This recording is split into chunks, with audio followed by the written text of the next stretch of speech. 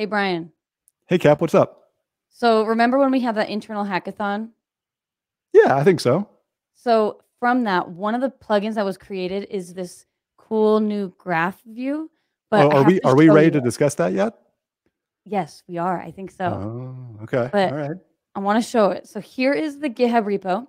And in here, it gives you a little GIF of what it's going to look like. And I'll show you in the studio. And we'll come back to how to install it. I really want to show you what it looks like. So I'm going to pull up the Sanity.io studio. And in here, if I were to click on graph, it brings up our, give it a second, our A lot of documents to galaxy. load. So this is our galaxy for the Sanity.io studio. There's a lot going on here, but let me explain it.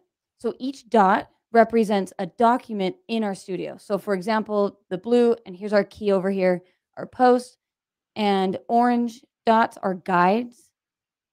So we have a lot of dots going on, but there's also I see a lot of lines. What are those connectors meaning there? Yeah, so each line between dots is a reference for those two documents. So for example, here's one that has a lot of reference to it. So this light blue dot that's Canute. He has a lot of blog posts, a lot of stuff that's referencing him. So it might be a good idea to make sure that document, that author document is kept up to date. And maybe that author's kept up to date too. Yes. Now, another really awesome thing about this is it is real time.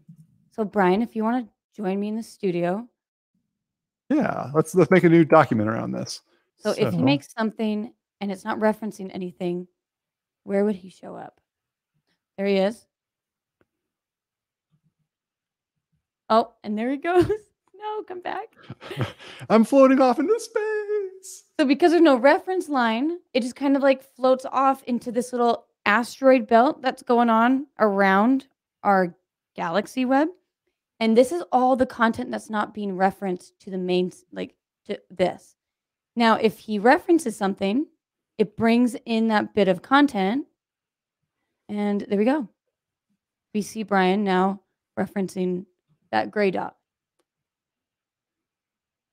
So a really awesome thing about this feature is that we can see islands of information that need to be referenced to this whole galaxy web.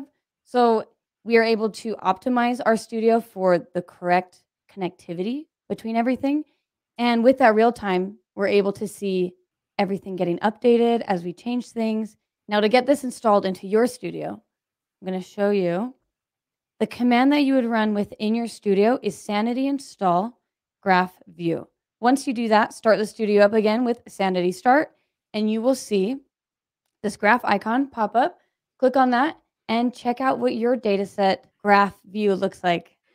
Now you mentioned your favorite useful feature and being able to identify like all the different connections, but I have to say my favorite feature is still the useless like UFO flying out into space. I'm gonna fly out in space. Yeah, there.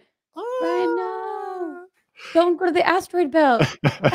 Come back into the studio. Come Come back back. to our content graph. Fine. I'll come back in. There we go.